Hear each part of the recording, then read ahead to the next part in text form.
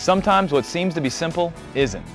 Making a .22 caliber long rifle autoloader fire 17 HMR ammunition should be easy, right?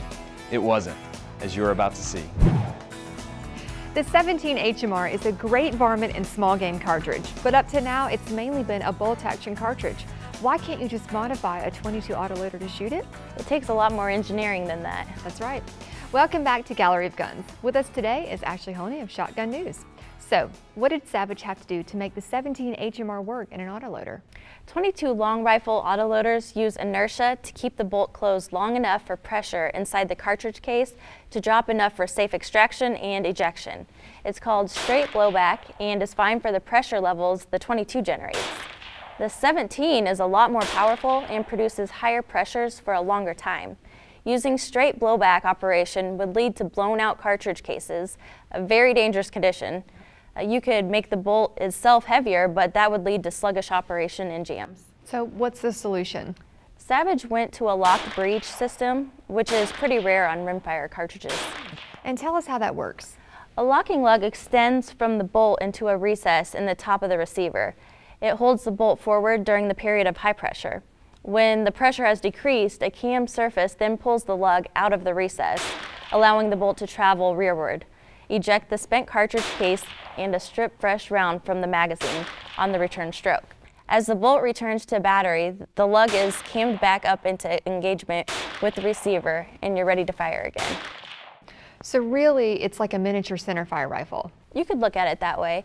It lets you shoot 17 HMR ammo safely and reliably. So what are some of the other features? The most significant is the Savage AccuTrigger. For years it was thought triggers had to be heavy to be safe.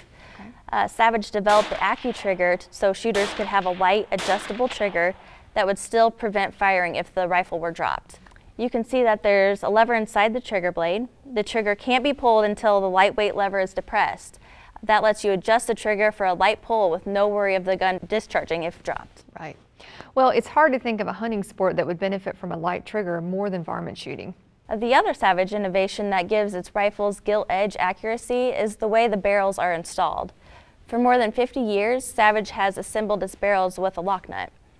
The barrel is threaded into the receiver until it contacts a headspace gauge. At that point, a lock nut is tightened onto the secure barrel and receiver. That means every Savage barrel has the same minimum headspace, and that means superb accuracy. The injection molded stock helps that too. A wood stock is strictly for enthusiasts these days. The advantages of an injection molded stock are just too great. It's light in weight, resistant to scratches and dents, and most importantly, it'll never warp, regardless of how wet it might get. The A17 stock has attractive groove panels that help you get a secure grip and a solid rubber recoil pad at the butt. Now, I see even the magazine is polymer. It is. It's a 10-round detachable rotary magazine, and it gives you that much capacity while remaining flush with the underside of the forend. Just depress the catch at its front to drop it out for loading. And no iron sights on this one. Varmint shooting is not an activity for iron sights, so the A17 comes drilled and tapped with supplied scope bases. Very good. You could put a very big scope on it if you wanted, because it's really light. It's less than 5.5 pounds, even with the 22-inch barrel. That's going to feel pretty good after a long day plowing through the snow in pursuit of a fox, for example. The A17 gives you accuracy, firepower, and range in a package that's lightweight and tough in any weather. How can you go wrong with that? You really can't. Thank you so much for joining us, Ashley. If the Savage A17 sounds like your recipe for varminting success, go to galleryofguns.com and select the Gun Genie. Just enter your zip code and the Gun Genie will display a list of Gallery of Guns affiliated dealers in your area with the prices they'll ask for your new gun. Order with a major credit card and you can be shooting your choice within just a few days.